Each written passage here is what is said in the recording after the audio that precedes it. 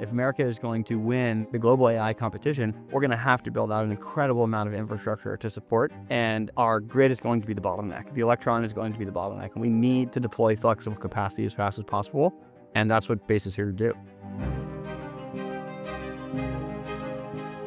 It takes 5 to 10 years to get utility-scale batteries grid connected, and where the power is actually needed is the densely populated city centers, where you can't go put shipping containers full of batteries.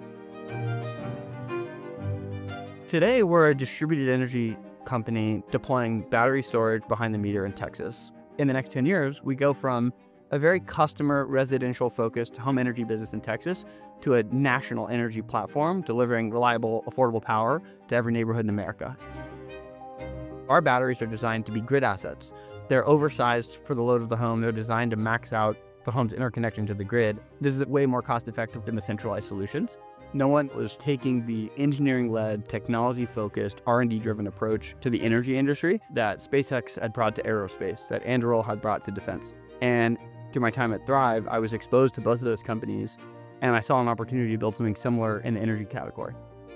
Our strategy at BASE is compounding cost advantage through vertical integration. We develop the hardware, we develop the software, we do all of the deployment operations, we sell power directly to the homeowner, and then we finance these assets at the portfolio level.